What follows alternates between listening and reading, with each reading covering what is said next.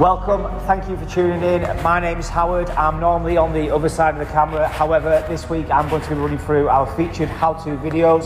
This week we're going to be discussing lane trace assist, which is featured on most of our range, but we're going to talk about on the Corolla. So follow me and we'll go and have a look.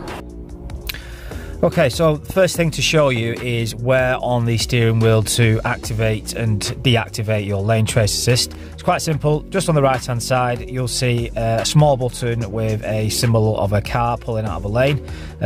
All you need to do initially is turn that on. As you'll be able to see in the top left of your dashboard, you'll be able to see the symbol of the lane trace assist system is activated.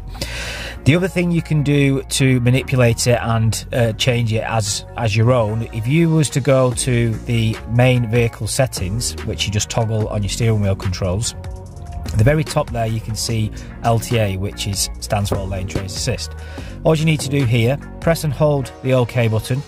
It will go into all the options that you can change on the system, and you'll be able to see there are a number of different things and features to turn on and off.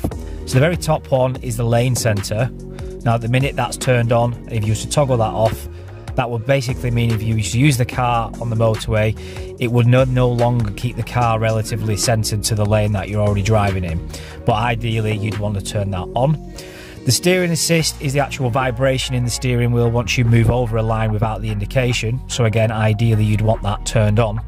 And the sensitivity as it looks. So you can either have it so it's extremely sensitive, so the minute your wheel touches that line, the sensors will pick that up.